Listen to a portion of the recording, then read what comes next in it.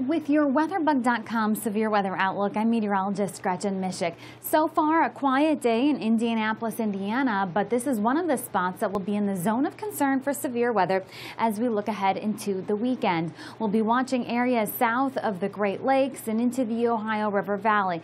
For today, general thunderstorms possible across portions of the upper Midwest, actually stretching all the way down through the Southwest, but a more widespread threat as we head into Saturday. So the front comes marching through the Central Plains.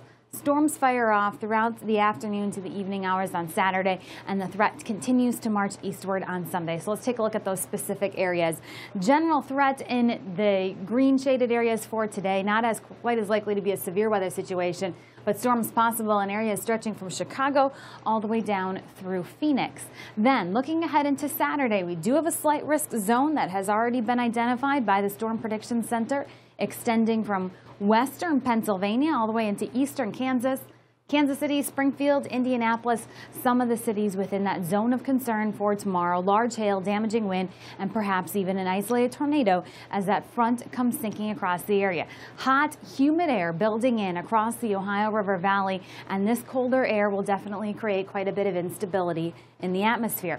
Then, heading into your Sunday, the threat continues, shifting eastward to include portions of the mid-Atlantic region, Washington, D.C. within that zone, and even back towards places like Evansville and Nashville. So tracking storms right here as we head through the weekend. It's also quite hot. A heat advisory has been issued for portions of the Central Plains extending into northern Texas.